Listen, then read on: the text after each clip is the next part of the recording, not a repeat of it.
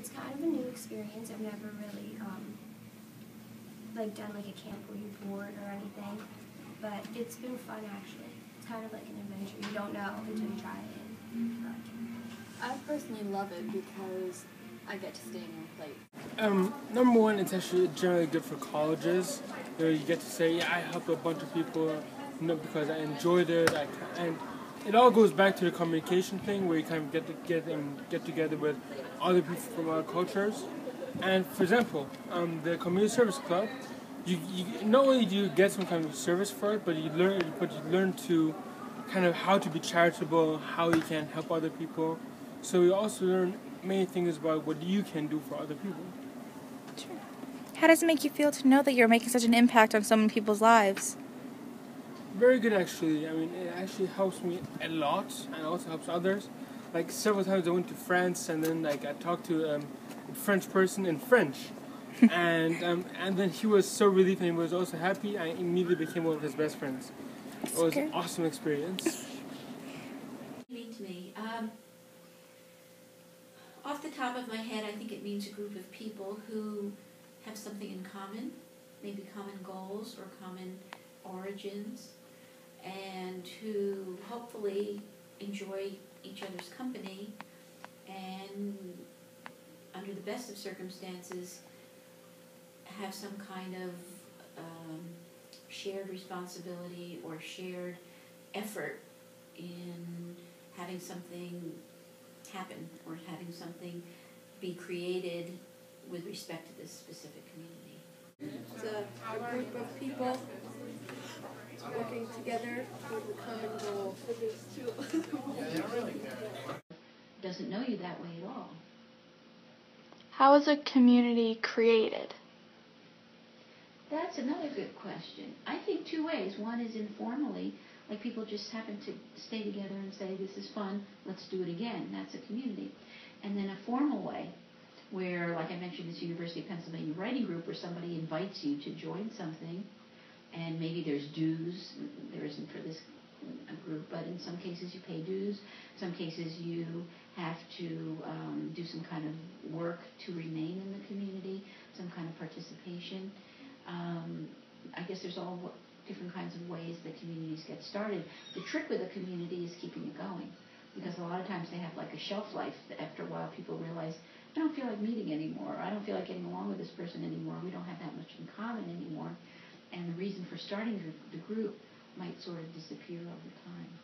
You know, how do you keep it going? How do you keep it strong and keep it stable? That's a good question. I think the main thing is if you wanted to. If you really, really wanted to, then you do all the things that will keep it going. For example, contacting the other people in the community, making sure that there's a time and place you can get together, making sure that why you got together in the very first place still is important to you. It may have run its course and you say, you know what, we don't need to meet anymore. Sort of like a study group. After you finish studying, you might say, you know, this community we don't need anymore. And you sort of pick it up if you need it again. But I think the short answer to your question is you have to do some work. A community, I don't think, just keeps itself going. Even a family. And you may think back in your family where there are people in your family who make sure everybody gets together for holidays, or make sure that you send out cards, or make sure that you remember somebody's birthday. That's all work that keeps the community going. Yeah, What do you think these new people give, or these people from different countries give to us? New personalities, new ideas. Do you think in their shoes it's hard to be a border? Yeah, you're farther from home. Another country. Hunt is a really fun place. If you 你不要抬泡泡。 I go to like movies and trips for borders, and yeah, hang out with friends. Community is when everyone works together despite their race and color, and that we all work together to raise children and take care of the elderly and make sure the middle class is all pay child support. Pay child support. Shut up! Means that everyone is gathered together and they are searching for a common goal. I'm eating cheesesteak. Doesn't matter what they are. A group of people that interact with each other. You maybe move move to another country or move to a new school, you interact with new people. Yeah, and then you become part of that new community. Can you leave a community? It depends. If you decide to move out of community, you just go away from people. But it's a decision, so. Do you feel like, how do you feel like a community would affect you? It would affect my thoughts, my surroundings, how I learn. Yeah. Do you enjoy, I know you're a boarder, do you enjoy boarding? Is that a community that you enjoy? Yes, because there's lots of activities and people care about each other, so it's pretty good. Does that affect your community at home, like your family community?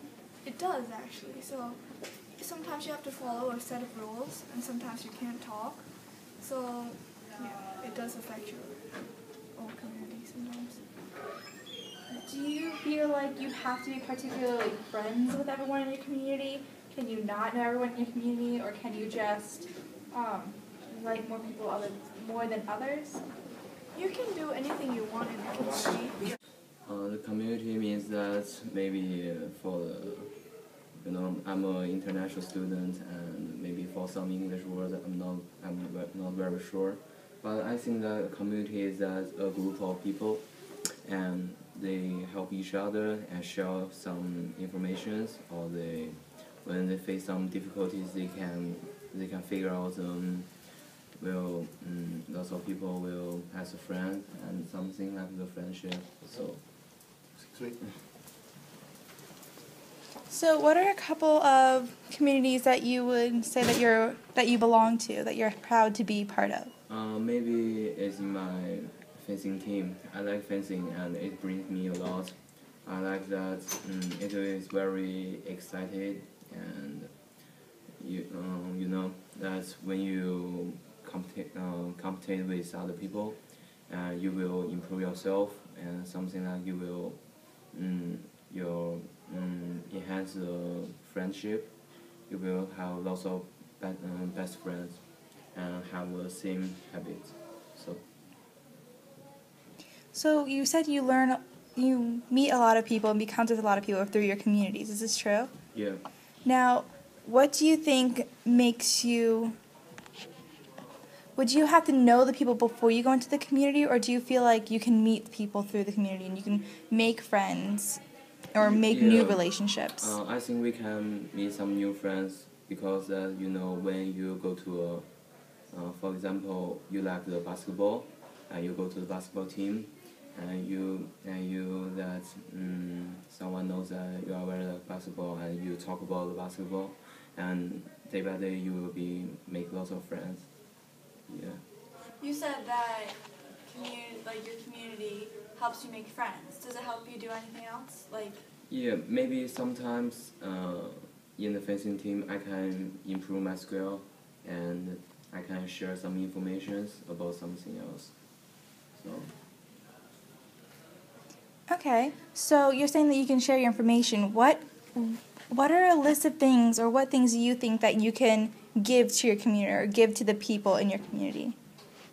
Sometimes maybe I'm good at math, and I like algebra, and some of my classmates always ask me some questions, and that's in the community. I help them how to do some math questions. So I think that's about how to share information and how to help each other. So that's. Went to boarding school. I've been a part of a resident community for a number of years, and it's a really big part of who I am, and so I like giving back. You said that you used to board. How is that different or similar to the boarding at home? All of the communities that I have been a part of, the boarding communities, have had 80% boarding students and only 20% day students. So this is kind of almost like the opposite. So the boarding community here, even though it's almost the same size as the schools were much smaller. So even though it's almost the same number of students, the percentage is really different. So the way that it functions within the big school community is very different. How would you say it would be different if there are more or less boarding students? It's really different when you don't have at least 50% boarders because they're such a minority. And so sometimes the boarding students, I think, feel, I don't think they feel left out, but I think their situation is really different than going home every night. And so we do try to build community for them so that they feel like they have a community.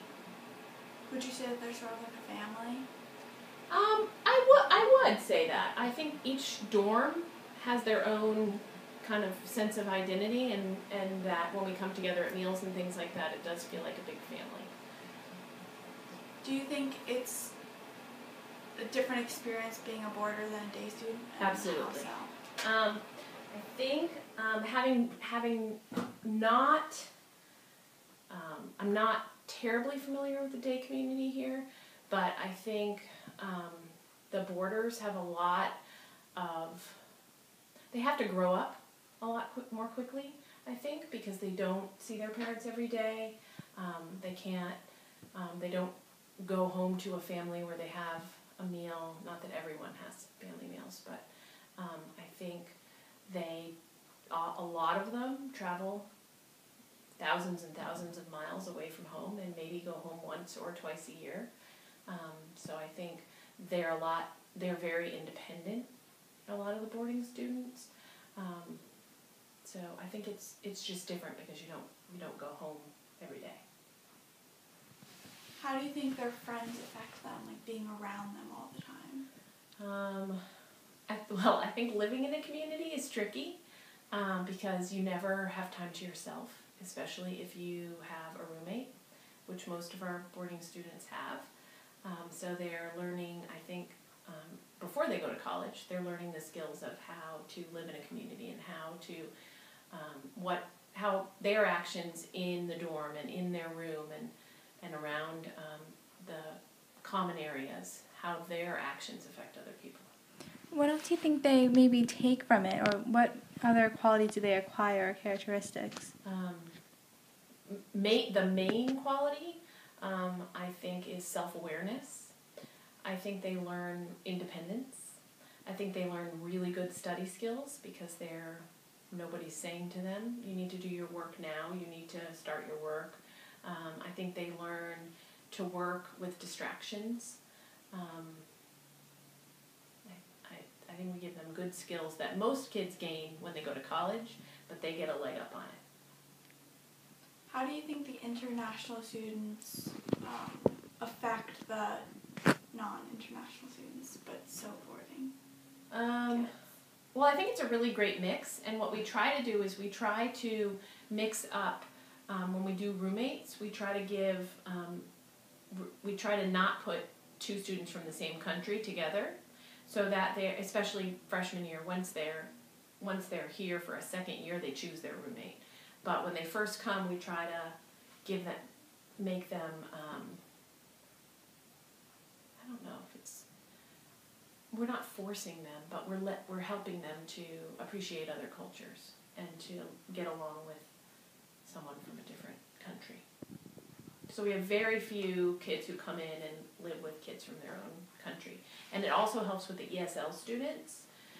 So when they're learning English, if they have an English-speaking roommate, then they're going to learn English more quickly. What else do you think that these people from from other countries, what do you think they take away from us? Or what do you think it helps them, like? Well, I think the thing is, we have so many different cultures. I mean, we have students from China, from Japan, from Thailand. We have students from Turkey, from Russia, from Spain. I mean, we have students from all over the world. And so they not only learn about American culture, but they learn about cultures, European culture, different Asian cultures, people from all over the world. So I think they